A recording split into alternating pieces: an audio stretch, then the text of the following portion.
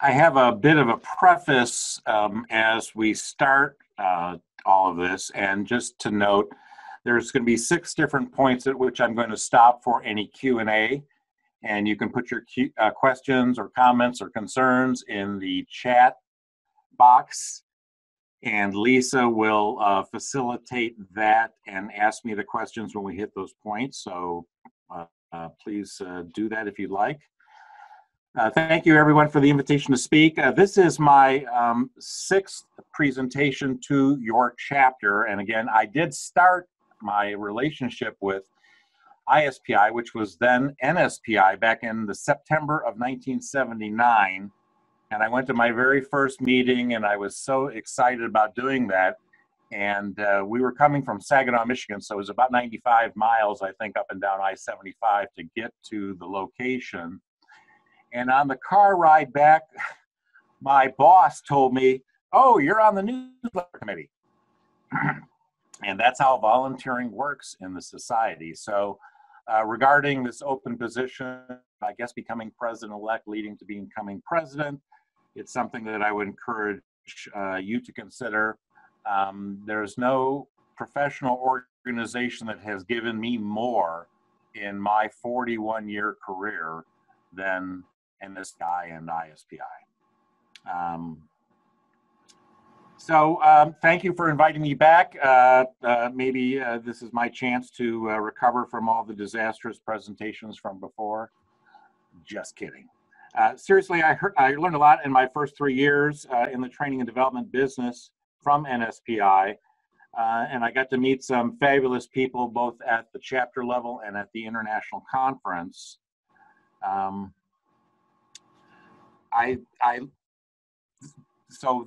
going to talk. I'm going to provide a little bit of a background into performance analysis before I get into it, just to set the stage, if you will. I talk about performance, and this is the description of performance competence that I started using about 10 years ago, I think 10 or 12 years ago. And performance competence is, as it says, the ability to perform tasks, to produce outputs, to stakeholder requirements. And the stakeholder requirements are both for tasks and outputs. And I got a lot of this from Gary Rumler, the late Gary Rumler, who you're going to hear about several times throughout this presentation because he was a key mentor of mine, and I learned a lot from him.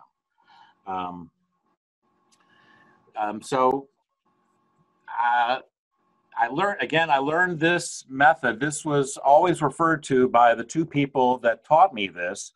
They had come from Blue Cross Blue Shield in Detroit and moved to Saginaw, Michigan to work for Wicks Lumber, which is no longer in existence.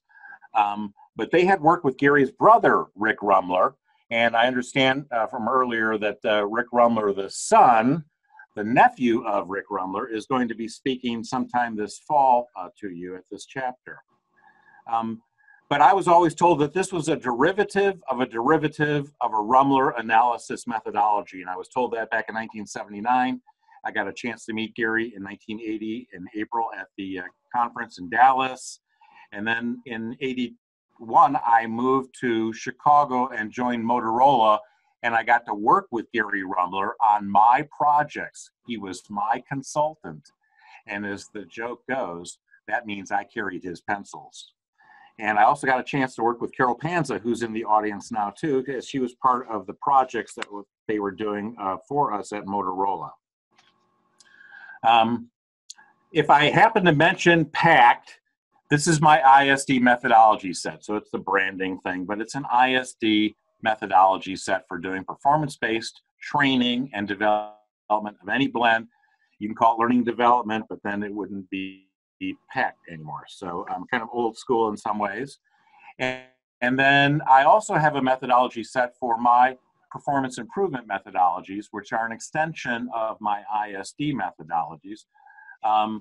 And I see ISD as a subset of performance improvement or human performance technology. There's a lot of different labels that we use across ISPI and elsewhere about these methodologies. So I just wanted to explain this. And so what's central to both of these methodology sets is this performance analysis. If you're going to do performance improvement, you must look at the performance requirements And if you're going to do performance-based instruction, whether that's job aids that are instructional or training that's instructional, I believe that you really have to have a good handle on what are the performance requirements. Now, I first saw this diagram in 1979 when I entered the business right out of college at Wicks Lumber in Saginaw, Michigan. And this is a version that I published in my quarterly newsletter in the late 90s because I had a relationship both with Gary Rumler and Dale Brethauer. Now, Dale Brethauer, both of those guys came out of the University of Michigan. Dale is a professor emeritus of Western Michigan University, and he's been very involved in ISPI, NSPI, and is a thought leader in that society, in the whole movement from programmed instruction into performance-based instruction and into performance improvement. But anyway, so I owe a lot to them and this model here. So this is more or less a traditional process model, inputs on the left, process box in the middle, outputs. And what's unique about this, of course, is they've identified the receiving system.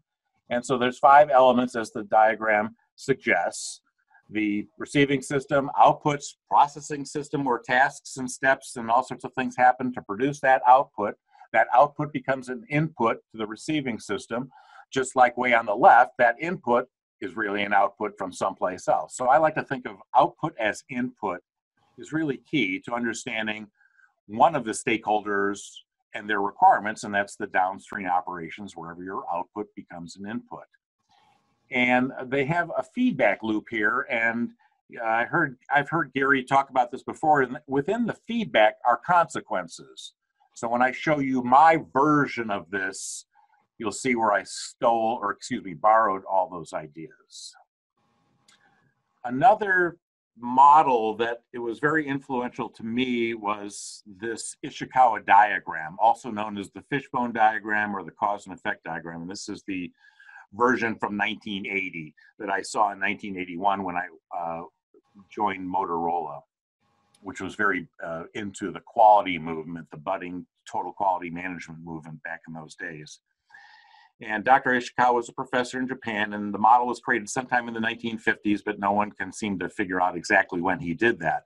But it was a diagnostic tool used in quality circles and things like that, efforts like that, to improve performance, where you take a look at any process, and if there's a problem and you're looking at the symptoms of the problem, well, you're going to look for the root causes. So you would look at the men, materials, methods, and machines and try to figure out what are the components of each of those and where could this problem occur. And could it occur if there's a problem with the materials and then the machines together, or is it simply the materials, something about that that's causing our, and so then they'd have to do testing and things like that to see if they could really diagnose what the root cause was.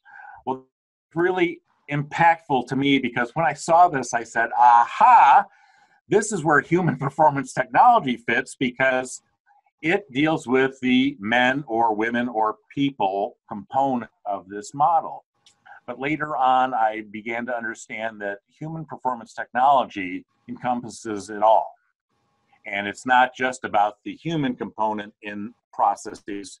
It really expands beyond that. If you look at the work of the late Gary Rumler, when Motorola created Six Sigma, they bought his intellectual property.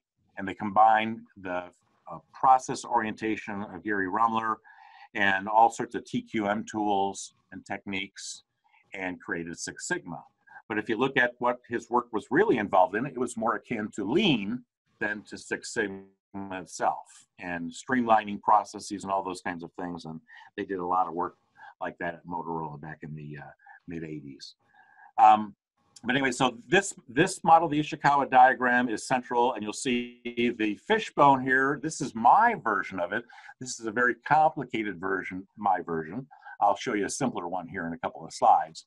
But so we have, and I've oriented this instead of left to right from top to bottom, from upstream to downstream, where outputs are inputs as they flow downstream through a chain of process steps, if you will. And there's feedback loops and there's consequence loops, and you can see that on the left, the feedback, and on the right in in the middle, the red C's, the consequences that come out. And consequences were something that I really got attuned to because of Gary Rumler and how he talked about the consequence system and how important it was to performance and human performance within processes. So I'm going to show you, walk down a couple of steps to a little bit simpler version of this.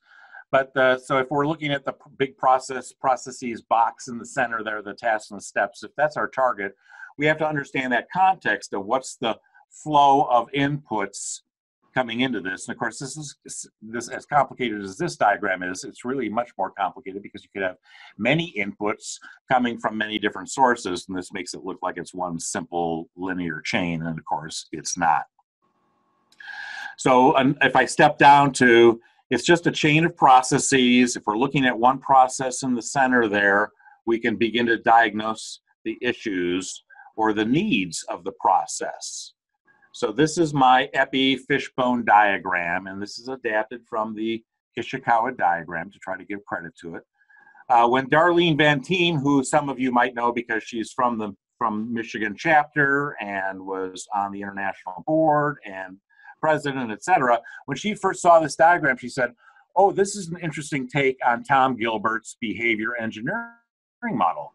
And I responded to her and said, "No, this is the Ishikawa diagram. I've just morphed that into this." And then I thought about it, and I had to go back to her and say, "Well, perhaps you're right, because I understood the behavior engineering model of Tom Gilbert. And so, yeah, I guess maybe that had some influence on this." Although I don't credit him directly as much as the Ishikawa, because those people that know the Ishikawa diagram know this is a ripoff of Dr. Ishikawa, and that's what Guy has done here. But that's what we do. Anyway, so to enable a process, one of the things I learned from Rumler and others, W. Edwards Deming also talked about, that problems with performance, quality problems, were not due to the individual, they're due to the system, he called it. And to me, that's both the process itself and the environmental assets. But so the first thing I learned from Rumler is to look at the process. Is there one? Are people following it? If not, why not? So maybe that's why you're having problems, is because you really don't have a process and people are just doing tasks, doing things, producing things, and it's perhaps out of control. The second place to look, according to Rumler, was at the environmental assets, or what I'm calling the environmental assets that enable the process. Before you look at the human, he would always say, well, we're going to give the human the benefit of the doubt, but we're going to look for causes elsewhere other than the human. So the environmental assets that enable a process include, as it says, data and information, static data, dynamic data, whatever. Materials and supplies and tools, equipment and facilities and grounds. You must have, maybe it has to be an air-conditioned space, temperature and humidity controlled or whatever to the process, or not. Maybe it could be outdoors. As always, it depends. But there's also budgeting. Do they have the finances in order to enable the process for operational costs and expenses and headcount? And if the demands on the process are greater than your headcount budget, can you use some other discretionary budget to bring in temps to help with the work overflow? So that's always got to be looked at too, because that could be a root cause of a process problem. And the last thing there is the culture and consequences. And I think one of my takeaways from Gary Rumler, and perhaps he wouldn't have said it this way, but this was my takeaway, is that culture is the consequence system. Whatever the consequence system encourages or discourages, rewards or punishes, enables a culture. And I don't believe that a culture exists across a big enterprise. I think cultures can exist at the departmental level or a team subset within the department, depending on how people are geographically dispersed or not, how they're organized, et cetera. And so each manager almost can be in charge of the culture as to whether they allow people to slack off, come in late, and they don't do anything about it, or they reward good work with more work than anybody else because you do good work, so here's even more for you. So there's a whole bunch of issues wrapped up in that. But so there's the process, there's the environment, and then there's the human enablers. And those include awareness, knowledge, and skills, what we in the training biz or learning biz try to address. But there's also physical attributes that the people or person must have. Maybe they have to have stamina and physical strength to load a wagon, or have to have great hearing or great eyesight, or maybe not. Maybe they can do the job if they were blind or in a wheelchair. So the process demands certain kinds of things from the human, the physical attributes, the psychological attributes. I had a client whose sales group, where they had told everybody that you're going to have about 27 rejects, failed sales calls before you make a sale. And so people have to be psychologically okay with that, all that rejection before they make a sale. And if that's the average, they could go a lot longer than 27 before they actually made a sale. And are they psychologically strong enough to deal with that? There's many other variations of psychological attributes. There's also intellectual attributes. Do we need concrete thinkers? Do we need conceptual thinkers? Do we need people who can think tactically or just strategically, or both? Do we have to have, as in baseball, a switch hitter who can swing from both sides of the plate? And then there's personal values. So when we're doing selection of people, we should be looking at all these variables, including the awareness, knowledge, and skills, and try to recruit and select people who have as much as we need so we can avoid costly training or other issues caused by their attributes and values. And the awareness, knowledge, and skills that we can't hire in, then we're going to have to step up and train, or whatever your language is for that, instruct them on that. But anyway, that's the model, and that's how I think about performance. And I can think about performance at the individual level using this model, this template. I can think about it at the process level. I can think about it at the departmental level. I can think about it at the enterprise level. So this is just my application of those two tools, the Ishikawa diagram, and I guess the behavior engineering model of Tom Gilbert from his 1978 book, Human Competence.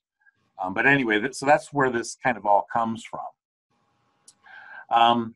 Now we're going to shift gears here and look at, so when I do performance analysis, there's really two outputs. And these are small, and I'm going to show you full-size versions of these here. But the top one there is a segmentation scheme for performance. It's kind of like a work breakdown structure. So I call these things areas of performance. When I take a job, and this one says store manager, so there are 7 chunks, if you will, to the store manager jobs. But chunks is kind of an inelegant term, so I don't use that, although I do use the word when I describe it, but I don't label it that. So the areas of performance could also be known as key results areas. Major duties is another phrase that has been used to describe this. Gilbert himself called things like this accomplishments. But what I found over when I first started doing this work in 1982 as a consultant, that sometimes those phrases have nuanced meanings that people would get hung up in. And so rather than deal with interpreting somebody's understanding of what accomplishments is or is not, I just avoid the whole issue by calling it areas of performance. So that's my chunking device, if you will, to look at a job, whether that is a job or a set of processes or a team's work that they're assigned. Because I'm going to do detailed analysis, I want to create a segmentation scheme that minimizes or eliminates gaps and overlaps. So if I can do that, then I won't be doing double duty when I go into the details of analysis. And that's the thing at the chart on the bottom left, which is I call a performance model chart. This idea was stolen or borrowed from Gary Rumler and Tom Gilbert, and they called their version of this a performance table. And when I first learned how to do this, we used the performance table, which was, again, a derivative of a derivative. So they wouldn't have recognized it and gone, hey, that's exactly mine. They would have said, hey, that looks like mine, but not exactly. But this has morphed a little bit over the years. At one point, we called it a job model, like Joe Harless called some of his work. But oftentimes, I was a big deal for them because they were hiring a lot of teenagers who didn't have the work ethic that they all thought they should. And we heard this complaint here. This goes back to the days of Socrates and Plato, complaining about the youth. But anyway, so it was important that they did progressive discipline correctly so that they could shape the behavior of people and get them to come to work on time, not call in sick when they weren't really sick, et cetera, et cetera, et cetera. This all comes back to me as I talk about this, their animacy about, that part of the job. But then there's store operations, opening the store, closing the store, and all the things you have to do in between. Then there's customer service, and then inventory management, and then payroll, banking, and all the financial management stuff. But this was their model. This is how we segmented the performance. And then we did detailed performance model charts for each one of these areas of performance. And that's what we're going to look at next. For the staffing, recruiting, selection, and training, now this is one page, I believe, out of 3 pages in the original documentation. We're going to look at this one. But we start off on the left with what are the key outputs and what are the measures. And new staff hired and timely and qualified are the measures for the new staff that's hired. So that's what you get from doing the tasks. So beginning with the end in mind, what are the outputs? The second column there from the left, then are the key tasks. And depending on what kind of instructional design I'm going to be doing, am I designing a path or am I designing, a course or a job aid? I need to be granular, or I can be more macro with the tasks. So these are kind of big task statements, lots of details within each one of them.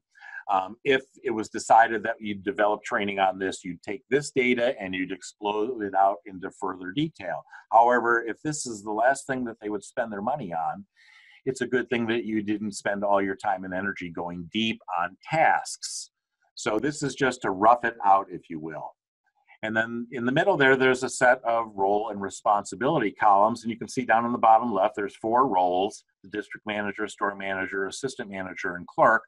And this is just little check marks to say, well, who's doing that task? So there's 2 people, the store manager and the assistant manager, during that first task, but then the store manager takes over and they do all the rest of the tasks. This is supposedly ideal performance. And then the next columns, we get into typical performance gaps. And we're going to talk a little bit later how you get those. How do you identify those? What's the secret here to doing that? And there's, of course, many ways of doing it, and I have my own. But there were 2 performance gaps here, too few candidates, and it was a poor choice in terms of the new staff that was hired. And then the next column is probable gap causes. Now, I've had pushback over the years. Why don't I go for root gap causes? Why just go with this probable thing? Well, probable is a weasel word. It's because I want to signal people that we did not do a root cause analysis. We didn't ask why 5 times. We didn't do deep diagnostics here to figure out what's the root cause. Off the top of the heads of the master performers, in this case district managers, that were assembled to work with me, I facilitated them in a group process to generate this data. And so they identified these typical performance gaps, and these were what they believed to be the gap causes, probable gap causes.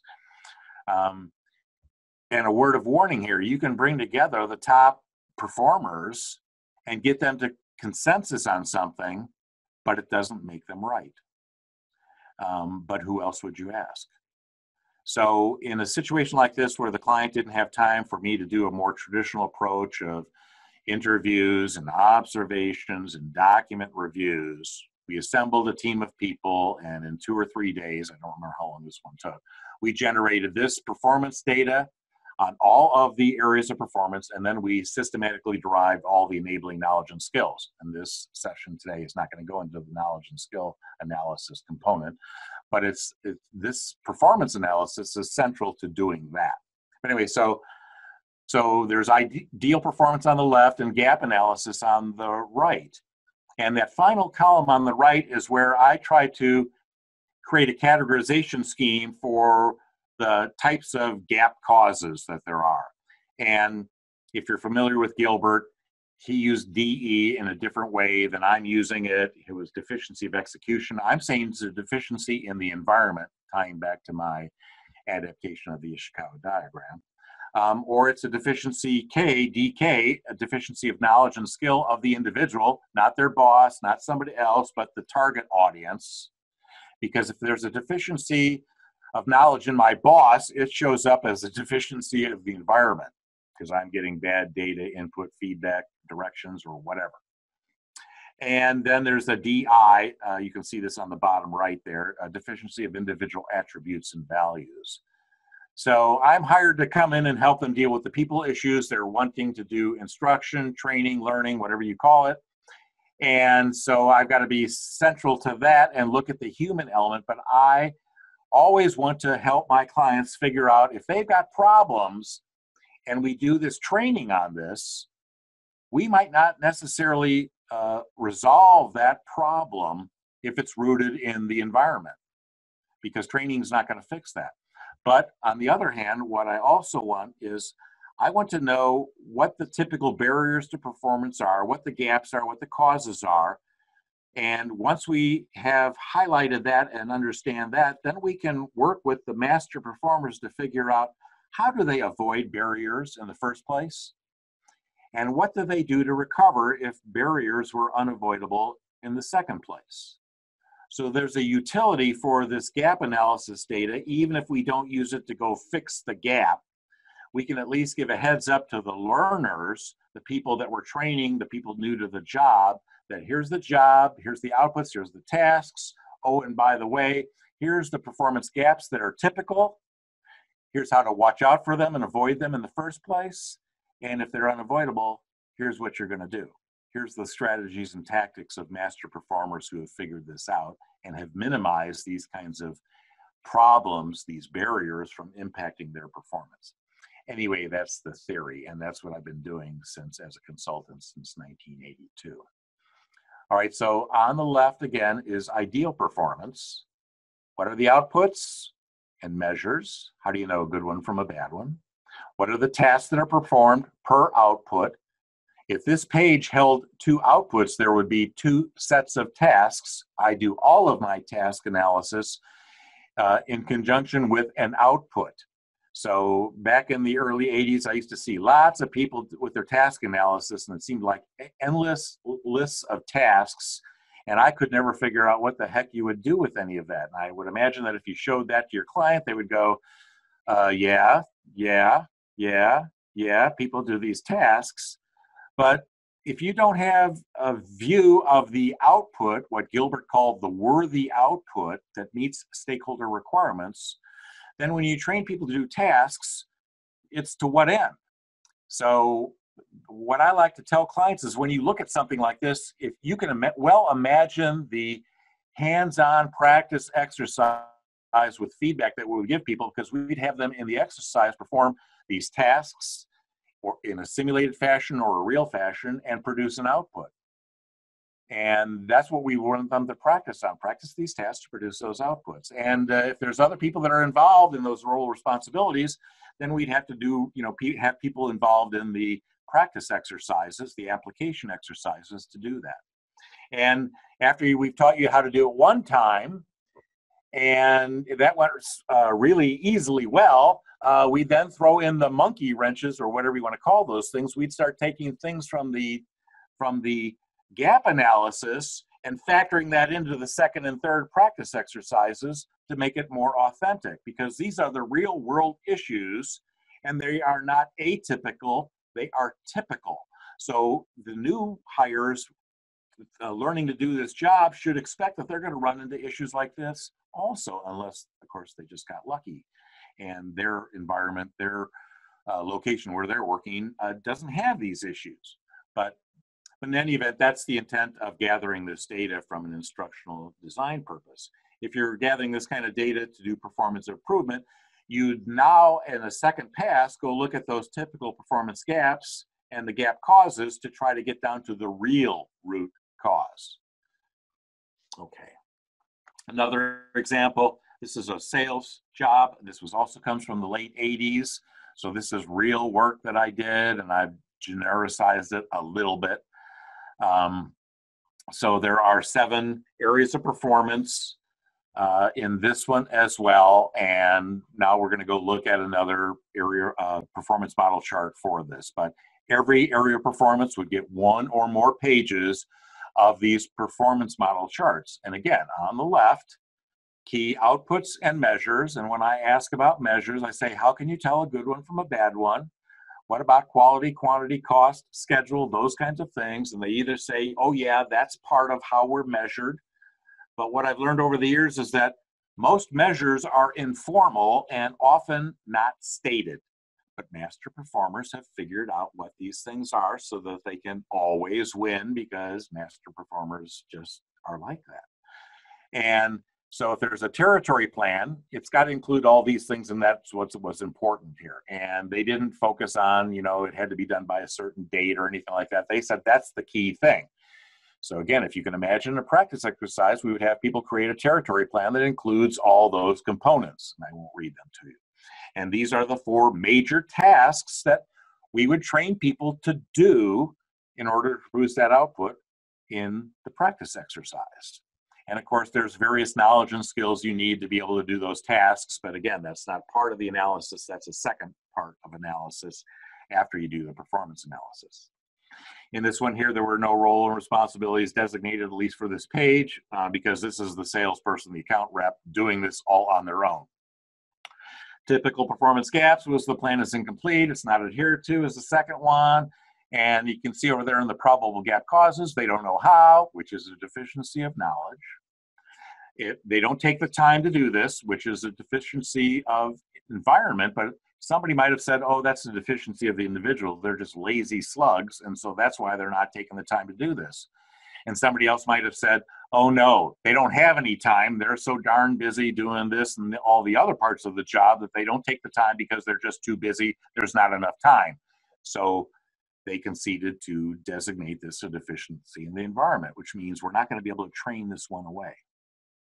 Or the third cause there is not demanded by management. So this is a requirement of the job, but not really, because it's not demanded by management. They'd rather see sales results, sales orders being processed rather than territory plans. So that was the master performers saying, okay, they do territory plans, but they know darn well that it's not even demanded by management. And that's why non-master performers struggle. The plan is incomplete, or it's not even developed in the first place. Why? Because management doesn't insist on it. It's the consequence system. But anyway, so that's the second example here.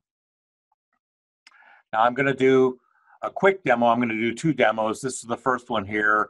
And if I was saying instructional experience designer or learning experience designer or whatever language you use for that new job as what we used to call instructional developer or training developer, that's what I was at Wicks Lumber in Saginaw back in the day. So when I'm given this, I'm usually starting with a blank page. I got a flip chart page in front of the room. It's a face-to-face meeting most of the time, not always. Sometimes these are done virtually. In today's environment, of course, they would be done virtually because people aren't getting together face-to-face to do these kinds of things. But I would assemble the master performers and perhaps other subject matter experts. I learned not to ask for subject matter expert. I learned to ask for master performers because I got burned at Motorola when I was given the corporate subject matter expert on purchasing. And come to find out after my pilot session failed miserably that he helped me with so generously. It failed because he hadn't been out in the field for 7 years. He'd been in corporate headquarters for 7 years as the corporate SME on purchasing, and he didn't know what was going on in the real world. And our pilot session for our training ran smack dab into reality and the authentic requirements, and we didn't have those reflected in our content. But anyway, so when I do this with a group of people, and I'm starting off, I've got a job title, and my first goal is to chunk out these areas of performance. See, I use the chunk word. And so I look at the job title, and I might look at something like this and go, oh, you guys do designs? And of course, they'd say yes. And so if one of those chunks was instructional design, after I've gotten all of them done here, then in the second pass, we're going to do these charts to kind of capture the detail. I'm not going to use any words here. I'm just going to show you the flow of this here to get you into this. So I said, so what is the output from instructional design? If I knew that the instructional development was the next area of performance, I'd say, how do you know that you're done with design and ready for that next area of performance development? And they might say, oh, well, there's a design document. Oh, okay. Now, what I've learned over the years is that people don't think about outputs, they think about their tasks. So sometimes I'm asking for outputs and they can't figure it out. They don't know what the heck I'm looking for. This is usually early in the meeting after we've just started.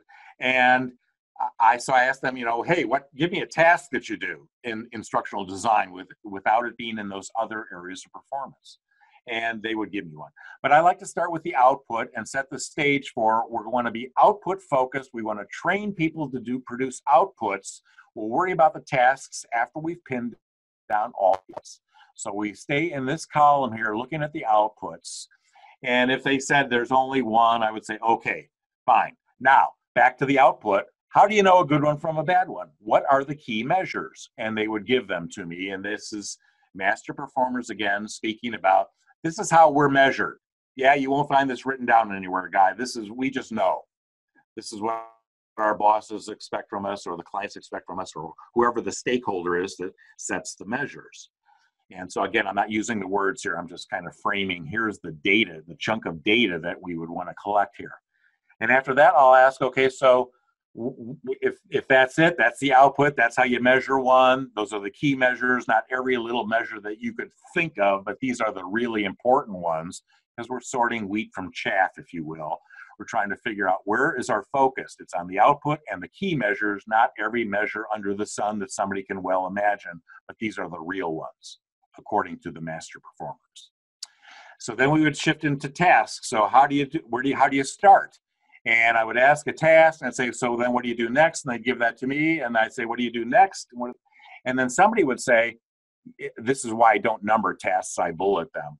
Somebody would say, in between task 1 and 2, guy, there's actually 4 more tasks. So I don't know if you want to call them 1.1, 2, 3, and 4 before you go to number 2. And I'd have to scratch out the numbers and just bullet these things and write them anywhere I could on the chart and draw arrows in different colors. So the people that were doing the word processing of this kind of stuff could clean it up.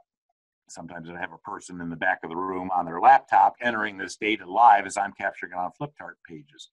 But I've learned that people will go and amend this kind of data throughout the meeting. So then the next day, when we're working on some other area of performance, they're going to go, you know, on that instructional design area of performance, yeah, we're missing a couple of tasks. So it was bothering me all night. I couldn't sleep. So I got to get that off my chest here early in the morning, and let's go fix that. So we would go fix that. So it's one of those things here that can be added to. You can recover from something missing by making another pass at it. Anyway, so you get all the tasks, and somebody says, okay, you're done. There aren't any more tasks. You're done. You started, you finished, you got the output. Hopefully it meets those measures. We're done. All right. So then the next thing I want to focus on is who does what. So what are the various roles? I've not identified them here in this chart. So who's doing the first task, second task? Oh, on that 4th task, there's another player in the sandbox of performance. That's good to know. When we train somebody, we're going to say you're going to have to contend with them, or they're going to be very helpful. They're bringing this kind of input to your task performance.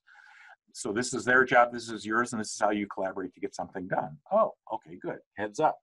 And the same thing too, when you get down there, and then now there's 4 different players in that second to last task. And so here again, we're capturing, this is the ideal performance as articulated, as conceded to by a group of master performers who have probably argued with each other, had heated agreements. You know what a heated agreement is, don't you? That's when 2 people finally say, oh, wait a minute. You mean such and such? And the other person says, of course I do. Oh, never mind, guy, we're fine, we're good. That happens in a group process. But anyway, so what you're looking for is to get a consensus here on the output, the tasks, and who does what. And then you can go for the typical performance gaps. And when you're doing that, you're looking at, so what are these gaps the probable causes. There may be more than one. Sometimes there's one, sometimes there's many. And what do we attribute that to? And what I'm trying to do is manipulate or shape the thinking of my master performers that not everything is going to be solved by training. And that's sometimes a big aha for them that, oh yeah, some of these things, we're gonna have to train people how to deal with that real world, and we're not gonna be able to make that go away. I mean, it's not that they didn't know that, but they sometimes think that we can, in training, fix everything, unless they've been around for a while and they know better. And so you can find all these gaps and excuse me, I wanted to go back here. Find the performance gaps, and we leverage those off by looking at the measures, and we're going to look at that after this next Q&A that's on the next slide. So the idea is to fill this in, make sure before you rip the page off the flip chart easel and post it on the wall so we can refer to this throughout the rest of the meeting, make sure that everybody is comfortable with this. And I tell the group, oh, I'm doing face polling. I'm looking into each one of your faces to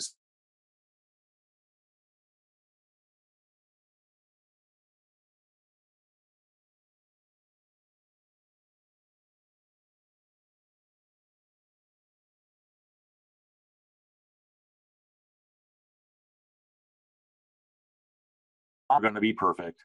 And you're going to be doing, analysis when you get into the actual design of your instruction. When you do the development, you're going to be doing initial analysis. If you do the pilot testing and debug it, that's a form of analysis as well. So what you're trying to do is get your instruction, whether it's a job aid or a training course, micro or macro, whatever, to really help people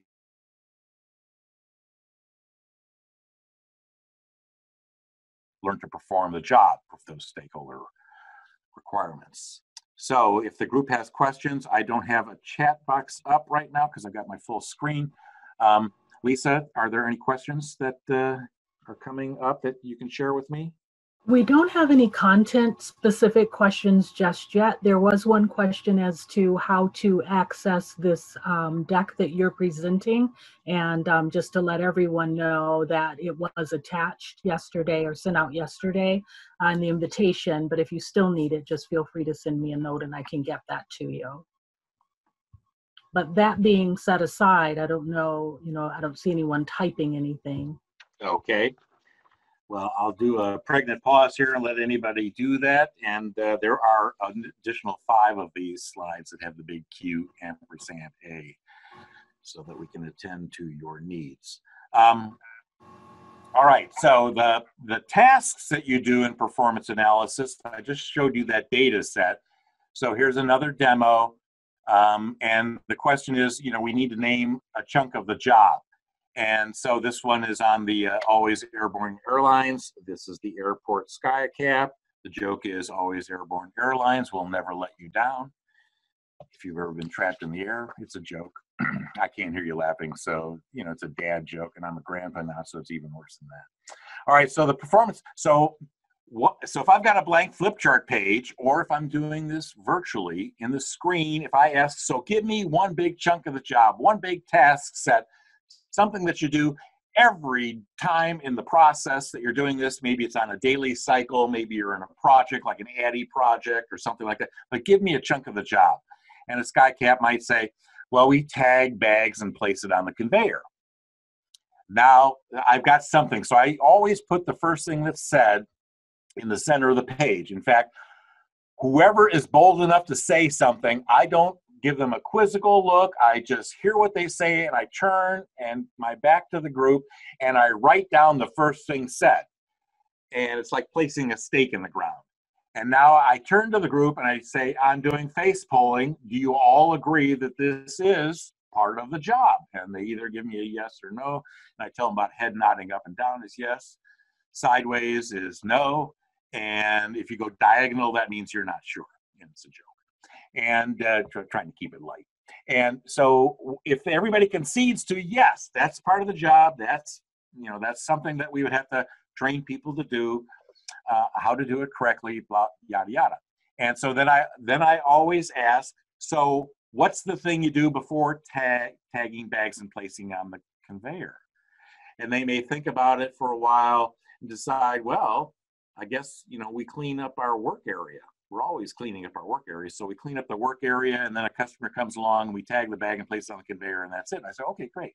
So I write that down in front of, and I'm trying to create more or less kind of a linear flow to this, a logical flow to this model here. And I'm never sure, and sometimes it has to be rearranged when I'm done because the group doesn't like it and they see it needing to be done in a different order. But I ask, so what do you do before you clean the work area? And they might say, well, we obtain tags from inventory on our way in from the locker room. We grab the tags, and then we go to the area, clean it all up, wait for the customers, tag their bags, and put it on the conveyor. I say, well, what do you do before you obtain tags from inventory? And they might decide, well, that's it. That's the start of it. Oh, okay. So then let's shift now, and going back to the tag the bags. What do you do after you tag the bag and place it on the conveyor? Well, we provide the other part of the tag and some directions to the customer. Okay. So then what do you do after that? Well, we collect our money, our tip. And then they joke about making sure they can never break a 20. It's a joke. And then we get the rest of them. We try to create this in some order here, and you'll notice that clean the work area shows up twice. And if they knew how to do it and were trained to do it one time, they could do it the second time, but this is just how they might have framed that performance. And we can clean that up later on. We wouldn't want to do 2 sets of performance model charts on the same area of performance. But that's how we do it. You place a stake in the ground, you get one part of the job, and then you go upstream from there until you hit the front end and there is nothing before that. And you go back to where you started and then work downstream from there. That's the theory. That's how I do it. And then you number them when you're done, and everybody says, okay, those are good numbers, and I probably should have skipped number 7 there and collapsed it into the second one. But sometimes groups don't like you doing that kind of thing if they start taking ownership of their model. And of course, that's, as a facilitator, that's what you want them to do. I want them to own this. I own the questions, they own the answers. These are the answers on the chart. Any questions now? There still are no questions that have been added to the chat, but I actually have one. Is there a point as you're gathering these tasks where it becomes unwieldy? Let's say they come up with 14 or 15. Like, is there a cutoff where you say, what's going on with this job? Or do you just work with whatever comes to you? You work with whatever comes to you, because if these are master performers and they tell you there are, no kidding, 47 tasks, guy, and don't get worn out at 17, we got a long way to go to produce that output. Then what you'll probably find is that there are interim outputs. When we do analysis or we do design, we may do some level of design, and that's an output, and then we do more micro design, and that's another output. It all depends on how the master performers frame their work. But the number of tasks is the number of tasks, and the master performers are the best ones, especially if you're dealing with them in a group and they're correcting each other. The research shows us that experts, and really every last person, works mostly on non-conscious knowledge. And when you ask an expert to give me all the details that a novice would need, they're going to miss up to 70% of the details that a novice needs. And I've got all this information from Dr. Richard E. Clark, who is a professor emeritus at Southern Cal University. And their studies have shown that, experts will miss up to 70%. So, this is a huge issue for us, because oftentimes we're given one subject matter expert to work with, and, you could, even if they understand that they are out of 70% of it. Now, Dick Clark tells me that the good news is that different master performers know a different 30%. And so if you talk to enough of them, you'll eventually get it. Well, I put them all in the room together and let them argue that out and try to get as full a picture as I possibly can. But yeah, so if there are a lot of tasks, there are just a lot of tasks, and you just use up a bunch of flip chart pages or screens, shots of the data that you're capturing, and it is what it is. There may be ways to organize that a little bit differently after you've captured it, but that's what they're here for, is to give you, what does it take to produce the output. Thank you. There's an additional question, which is, Okay. can you get away with combining some of the tasks, or is there time allotted for this? Well, usually, as a consultant, I've come in and I've sold my client an entire project, and this portion of the project might take 3 days, 2 days, or 4 days, or 1 day, depending on the scope of what I'm analyzing. And I've got to get all of this captured. I just can't, reconvene next week because the way I operate. So I'm usually managing my time, and I dedicate 2/3 of my meeting time to doing this performance analysis, and 1/3 to capturing all the enabling knowledge and skills. And so when I go in here, I have to really kind of scope out should this be a 2-day meeting or a 3-day meeting or a 4-day meeting, and then negotiate and argue with the client about that. But so, you're pushing to get all the tasks, and usually once the master performers figure out what Guy is asking them to do, they're smart people. They'll be able to give it to me before I can't hardly keep up with them because they get it, and and they get a chance to shine, and this is them and their work, and somebody has designated them to be a master performer and chosen them to be in this meeting, and isn't it wonderful? And it feeds their egos, and I kind of feed their egos as well. But so yeah, combining tasks doesn't do anything, because in the real world, people have to do task A, B, C, and D, and you can call it A, B, but it's really A and B. So how you organize it to train people on later on may be different. You may clump these things into groupings for training purposes and see natural breakpoints. And that may be obvious to you while you're collecting the data, and it may be something that you have to look at closer in the design. But anyway, all right. Any more? Two more questions. There are two more. Please. One of them is, do you have them do this before the meeting? Do you ever have them do this before the meeting? And then the second question is there ever a time when you need to speak with those who are not top performers to collect the data? I never asked them to do this beforehand, because then people lock in. Well, I called it 6 areas of performance, Guy, and I like my model, but Bob over there has got 8 areas of performance. I don't know what the heck he's thinking. So I always tell my project steering teams that have handpicked these master performers, that's my client and the key stakeholders, don't have anybody do any homework. Don't have them lock into everything like this. The goal is to create a consensus. This group needs to come together, frame the job, detail it out, and concede that, yeah, that's it.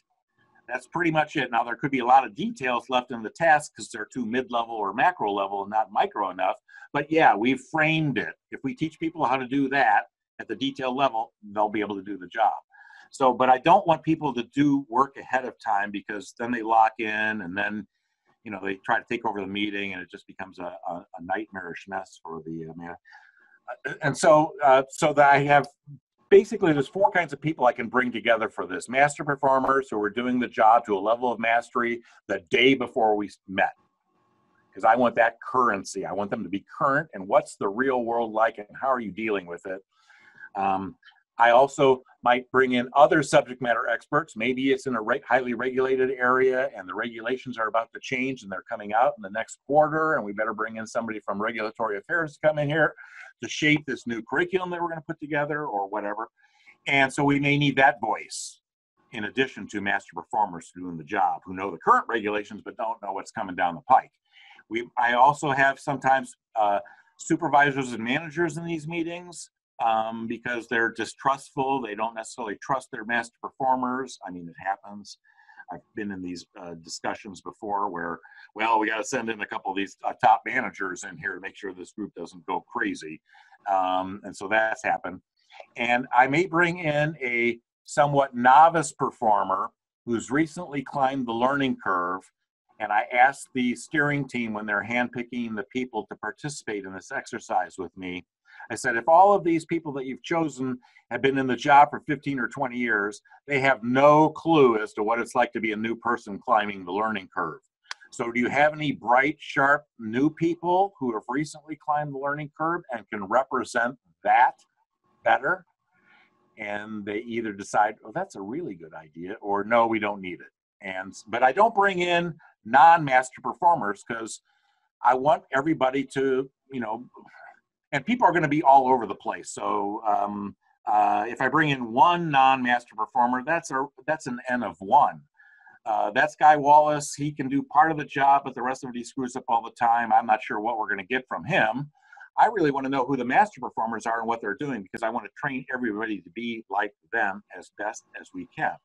Of course, it'll take a while after training for them to get out on the job and grow and develop even further. But initially I want to start them off on the right track. Talking to Guy is going to give me maybe bad practices. Guy thinks they're good, but they're really bad practices. You talk to the other master performers and his boss. So I tend not to bring in those other people unless I need that voice of a relatively recent new hire or a person new to the job, so that they can talk about what that's like. Because people with 15, 20 years under their belt, they have no clue. They forget. I mean, they're working on non-conscious knowledge. All right, so this performance model here is, the goal is to name the output and get the measures, get the tasks, figure out who's doing what, and then we want to look at the performance gaps, typical performance gaps. And the way I derive those with the group is I go back to the very first measure and I ask a question along these lines. Is this first measure ever a problem? Do the non-master performers meet this first measure, or do they typically miss this measure? And they might say, oh yeah, no, that's one that they miss. I mean, they miss that one all the time. And then I can ask, okay, so what do you think the reasons for that are? And they'll tell me, and I'll write it down as verbatim as I can. And then I'll ask them, is that a deficiency of environment, a deficiency of knowledge, or a deficiency in the attributes and values? And I just made up this example here, so those are DEs.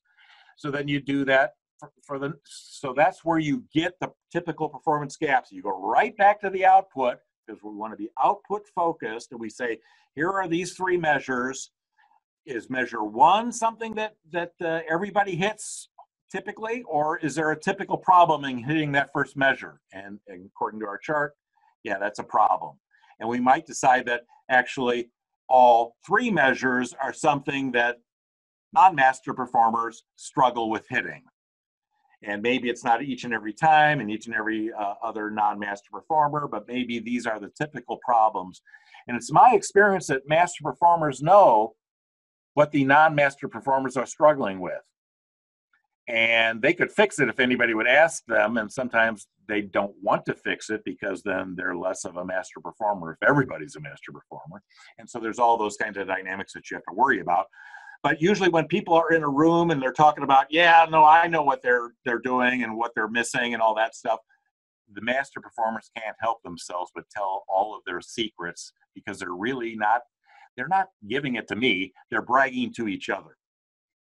And so you need to know how to work a group. I actually tell them, yeah, that's what you're doing, you're bragging to each other. Aha. So you'll give it up, you'll give me all your secrets, because you want to let everybody else in the room know these are your tips and tricks. Because you want to feel good with your peer group, the other master performers. Anyway, so that's how we get to the typical performance gaps, is we derive them off of the measures. And again, the measures were established by asking about the output, a design document or analysis report. How can you tell a good one from a bad one?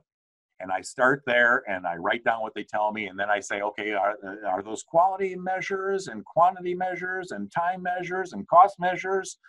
And then we can talk about those things too. And they might say, yeah, there's a time measure, but if you're not done by Friday at 5 o'clock, it's no big deal. It's really Monday at 8 a.m. So again, we're relying on the master performers to give us guidance in terms of what are the authentic performance requirements for outputs and tasks, and what are the stakeholder measures for those things. And I don't do measures on tasks. I simply do it off the output. Because of a time limitation. Later on, if we're designing training and developing content, then you might ask the question about what are the measures for task 1 versus task 2 versus task 3, etc., and get those reflected too. But again, I'm usually working under a time constraint and we're in a hurry. And part of my value proposition promise is that I'm going to make this happen quickly. Instead of taking 3 weeks or 3 months to do analysis, we're going to do it 3 days, studying an entire job. Next round for questions. We don't have any in the box right now. Okay, let's move on then. So this is a time for your hands-on application exercise.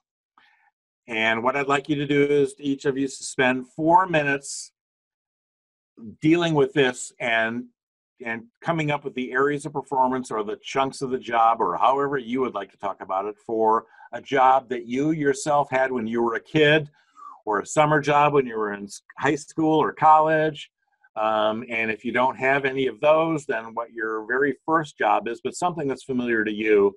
And just, you're trying to clump together task sets and give it a name.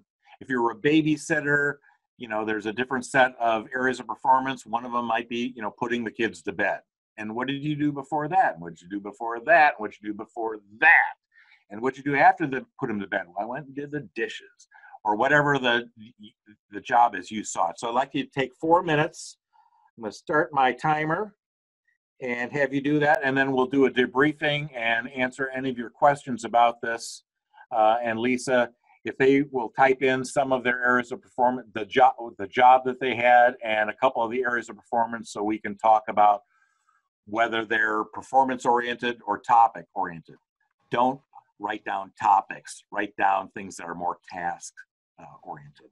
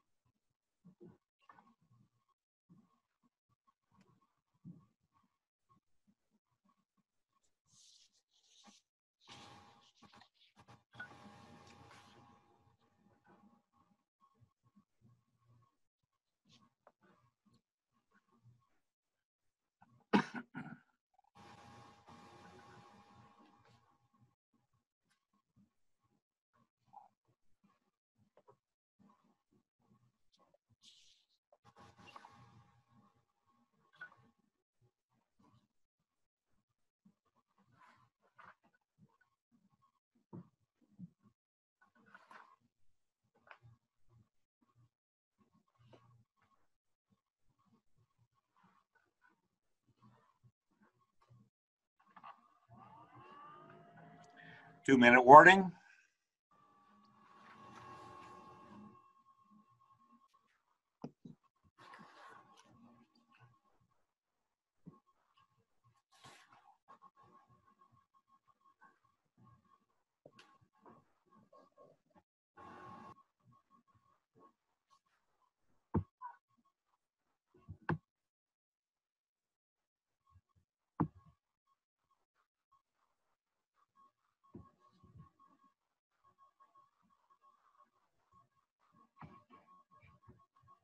Okay. All right, so we have one of our participants was a fast food worker, and the Okay. tasks were prep food, wipe tables down, turn on machines, take orders at the register, cash customers out, give orders to cook, and give customers food. Excellent. All right, so Some of those might have been able to be clustered together, but as I didn't write them down as you were reading them to me, but those sound like good chunks of the job, and you could string those into a logical order. And I think that that's a good example of that. Anybody else? Yes, we have a couple more. So, scrolling too fast, can't read that fast. All right, so the next person shared that they served customers at a restaurant, and their steps were greet customers entering the restaurant, provide customers with menu and glass of water, take customers' orders for drink and food, submit food orders to the kitchen, fulfill drink orders, take drink orders to the customers, serve food to customers when ready, check in with customers to see if they need additional food or drinks, and take customers' money in payment for the food. Excellent. So those are, in the two examples we have, those are kind of micro tasks. So it's almost as if you didn't need the framing of areas of performance, but there are details, nuances in each one of those statements. So areas of performance are nothing but then macro task statements, if you think about it like that. And there's no right answer. You could have taken that last one, and I forget what the number of areas of performance were. But if a couple of those were merged, as long as it captures the totality of the job, that's what you're looking for. So whether you would have analyzed it differently than me, and I would have put two of your areas of performance together as one, it's not a big deal, because when we get down to what the outputs are, what the tasks are, it's like the areas of performance are a means to the ends of getting to the details and making sure that you didn't have a big gaping hole in your data set. Because if you're like me, an analyst, you don't know anything about the job. I tell groups, you could have gotten together at breakfast and decided you're just going to take me on a wild ride and lie to me, and I wouldn't know any different. But your name is going to go on the report, so they're going to hold you accountable and not me. And they all laugh at that. All right, so is there any more examples here? There are actually three more. All right. The next one is store clerk hardware at the hardware store. Mm-hmm. And we have customer service, repair windows, screens, bikes, and heaters, store upkeep, which included cleaning, opening, and closing, Mm-hmm. department maintenance, stocking, training, and the last one is using software. All right, so I would have said that using software, I would be more explicit in terms of using the software for what tasks. And it might have been financial or inventory management or something like that. And the first one, customer service, that's nebulous. That's more of a topic. If you would have said, if you could have turned that, if I was dealing with a group and they gave that to me, I would say, well, tell me more about that. Because you can't tell somebody wrong. You've got to say, I always write it down and then ask the group if that's good. And then if I don't like it, I have to find some way of massaging that into what do we mean by customer service? Is this, answering customers' questions about products? Well, that's a kind of customer service. Or is it handling complaints, which is a different kind of service? So I'd want to be a little bit more explicit in that. And if I'm writing this down on a flip chart, I would have circled customer service and drawn a couple of lines off of it and wrote some of the examples of that and looking for some way to turn that less into a topic area than a task area. Now, the group could have said, no, Guy, that's a task, no kidding. We all understand it just because you don't. And so then I have to concede to them and go with that. But I'm really wanting them to be able to articulate the outputs and not something that's kind of broad as customer service usually is. But anyway, so the other examples? Okay, next, bank clerk with sort checks, file checks, prepare statements, and mail statements. Okay, excellent. All right, and then our final one that was submitted is a representative at Blockbuster Video. And so I'm just going to read what's here. Initially thought of the task of organizing the new movies in the drawer before they released, but realized it's more involved. Realized it involved many smaller tasks. First is verify movies coming in matched our invoice, then prep movies with blockbuster branding, create communication for team about which movies were coming out and when, and add new movies into the inventory in the computer system. See, that I think that those were good. Yeah, there's a lot of tasks, nuances, detailed tasks underneath those area of what you would do. But I think that as headers, and then the acid test question that I always ask once I get all the areas of performance on the flip chart is there my acid test question, and I tell them this is the acid test question. Is there anything that you have done in this job over the last 2 years that doesn't fit inside one of these boxes? And then they have to think about that. And I, go get a cup of coffee or whatever and sit there and just let them think about that. And by now it's a game, it's a competition. I've gamified this whole thing, and they want to make sure that they can identify every last big chunk. And they might volunteer somebody and something will say, no, that's under that second area of performance. They go, oh yeah, okay. So there's all these details underneath this that we haven't gotten to yet because we're going to move next into the second part of your exercise then. So I'm going to ask you, there's one additional clarifying question, and you may be headed here with us. How do you determine an area of performance versus tasks when you're facilitating the meeting? Because I'm asking for bigger areas. So if I was talking to instructional designers, analysis has got lots of tasks, lots of different kinds of outputs. That's a big chunk. Design, that's another big chunk. Development, that's another big chunk. So I'm looking to find their equivalency in their work. And it does take a lot of dialogue. The group is trying to figure out what the heck does Guy want? I can give him all these micro tasks, but that's not what he seems to be asking for. He's asking for the bigger task sets and to give it a name. And if they, in their real world performance, don't think like that, they just do this, do that, do this, do that, do this, do that, do this. They don't hardly know. So it's like if you're talking to a salesperson, you do a sales call? Yes. Well, what do you do before the sales call? Well, we prepare for the sales call. Okay, what do you do before that? See, but in preparing for the sales call, there's a whole lot of details. And when you're conducting a sales call, there's a whole lot of details. So once they figure out what level I'm trying to operate at, because what I'm really trying to do is frame the detailed analysis. And if I allow the group to go deep on the very first thing, analysis, oh, Guy, let me tell you, 47 tasks, do this, do that. And all of a sudden they are too tired, mentally exhausted to think about design and development, implementation, evaluation. So they go, oh yeah, there's that other stuff that's not important. Groups are like that. So I want to make sure that I frame this correctly, and it's going to sound very task oriented. And I had a client at Amico who they broke into an argument. I trained a whole bunch of people at Amico back in the 90s, and they called me up and they said, we have this big debate here. We have a temp that comes in and they copy VHS tapes.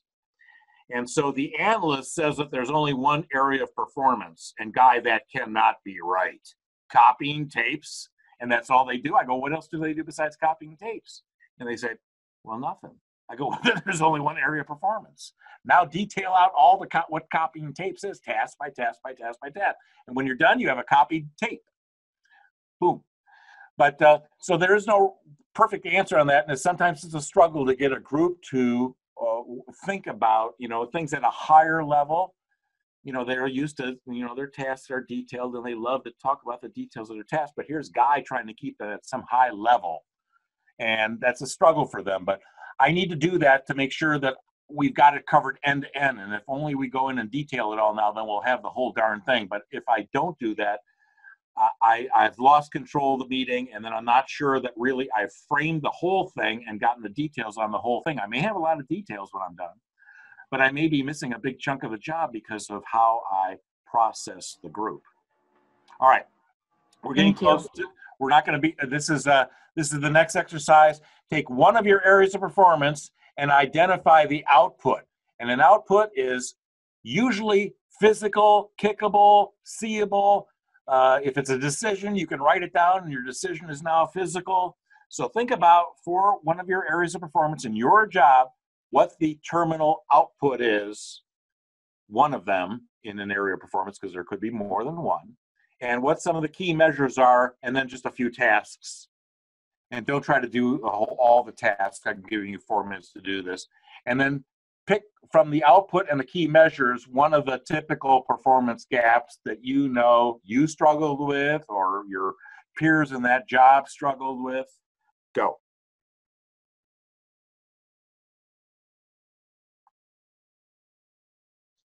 One more minute.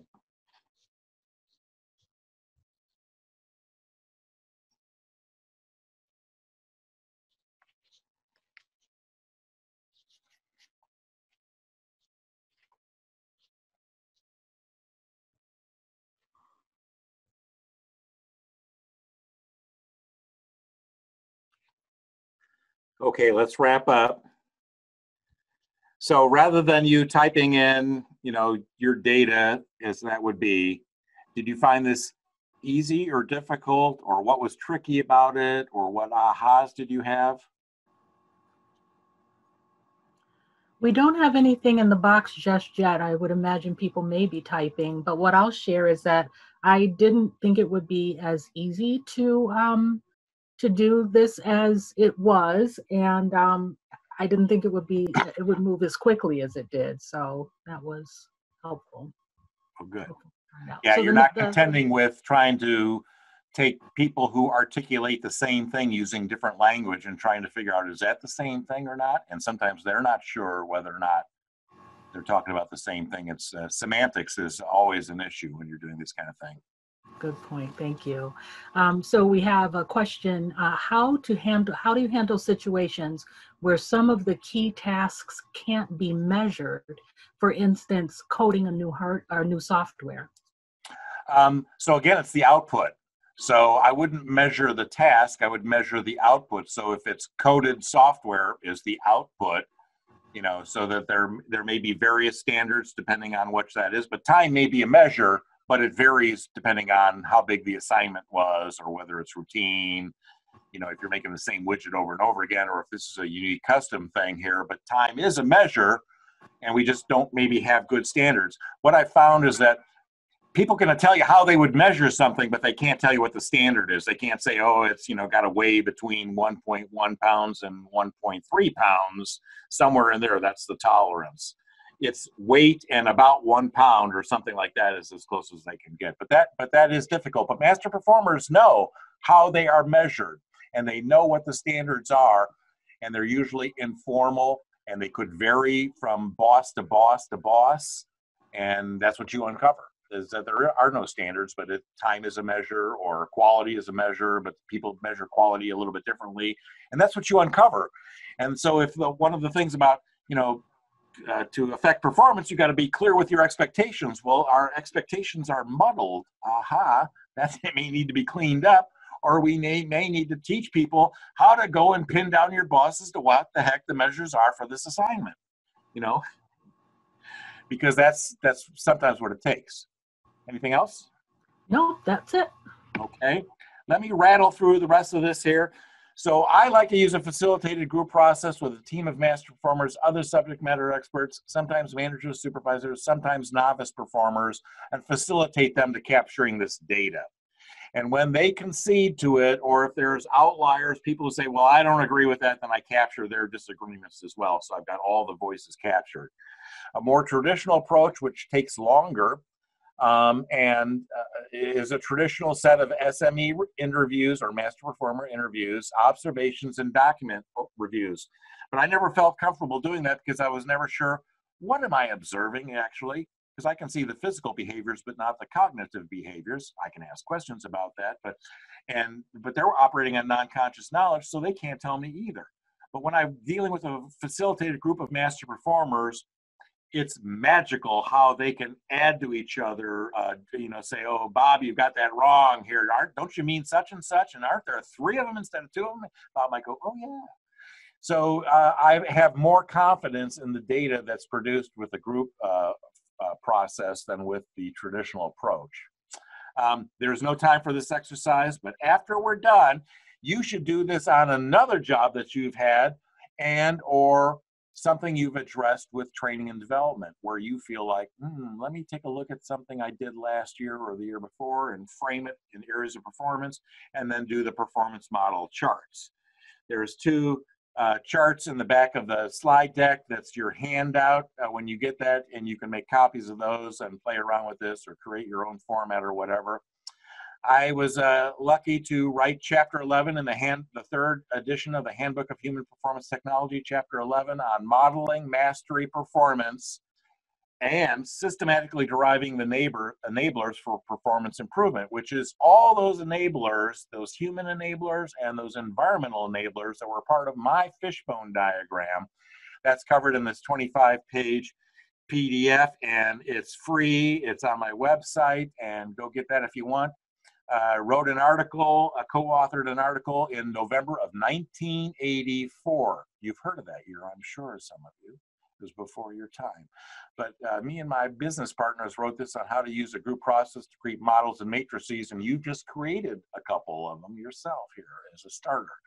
And then the 2 months before that article came out was how to use a group process to build a curriculum architecture design. This was in Trading Magazine, again, 1984, a long time ago. This has been used a lot. We'll see if you have any final Q&A, but I want to get to this. There's my book, Lean ISD. This is the book that they're going to give out as a handout. It's also available as a free 410-page PDF on my website. You'll find it under the resource tab under free books. These books on the right are books that I wrote in 2011, where I took all 5 of my other books and updated them all and created a 6-pack. So I got to joke with Bob Mager that I have a 6-pack too, and he laughed and said, good luck with that. Bob Mager, as you may know, passed away just last month anyway, so we'll all miss him. So performance competence, the ability to perform tasks, to produce outputs, to stakeholder requirements. I could have called this performance capabilities, but I stole the word competence right from Tom Gilbert's book, Human Competence, because in honor of the people that have taught me well. So thank you for your time today. If you have any questions, comments, concerns, email me. I'll be happy to deal with that. If you want to set up a Zoom meeting and talk about it, we can do that too. That's my email address. Thank you, and I'll turn this back over now to, I guess, Teresa.